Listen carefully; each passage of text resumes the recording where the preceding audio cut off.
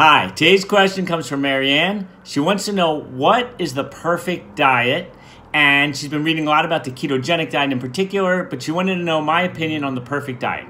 I'm going to give her my 4 golden rules to the perfect diet, all right? So let's get started. Number 1, the first rule to the perfect diet is making sure you get all your essential nutrients that your body requires every single day. As human beings, we all of us, have essential things that we have to put in our body every single day so that we function at our best. Number 1, water. We all need water every single day. Now, the rule of thumb is about half your body weight in water in ounces. So if you weigh approximately 150 pounds, have about 75 ounces of water per day.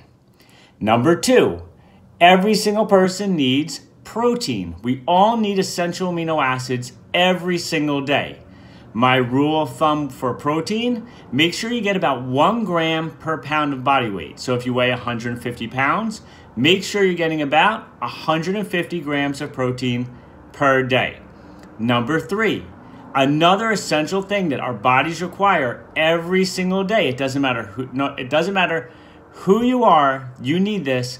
Essential fats. We need essential fats, specifically omega-3 fats, to function at our best. Now, some omega-3 fats that I love are wild-caught fish like salmon, flaxseed.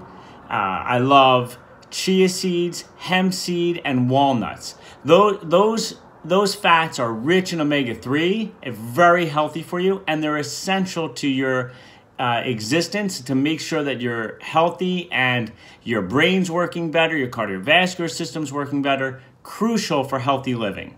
Now, fats like olive oil, avocados, coconut oil, they're super healthy too. They're very good for you, but they're not rich in the omega-3s. So make sure you're getting healthy fats, but specifically also rich in the omega-3s.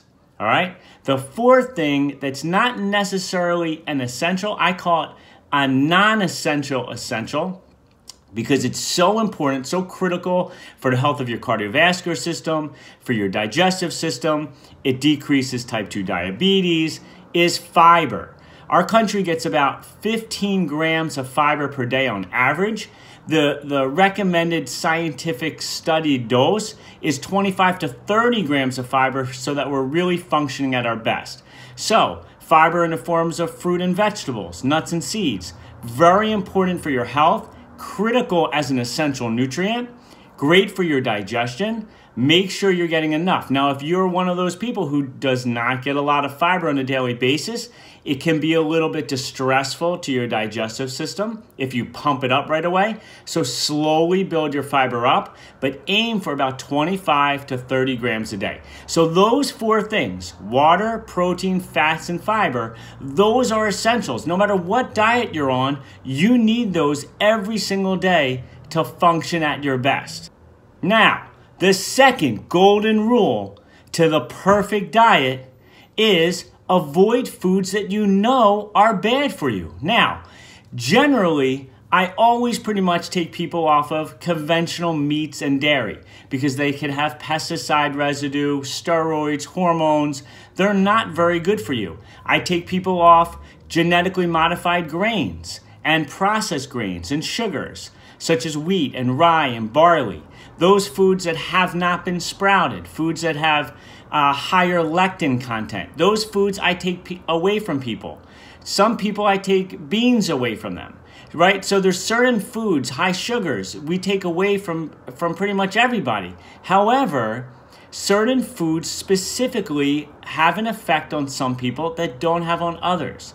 And so people, when they really pay attention to their diet, pay attention to how they feel with food, get a feel for what foods might work for them and what foods might not. For example, I have patients that are vegans that eat plenty of beans, and they are amazing in health. They feel great. They have great energy, great digestion.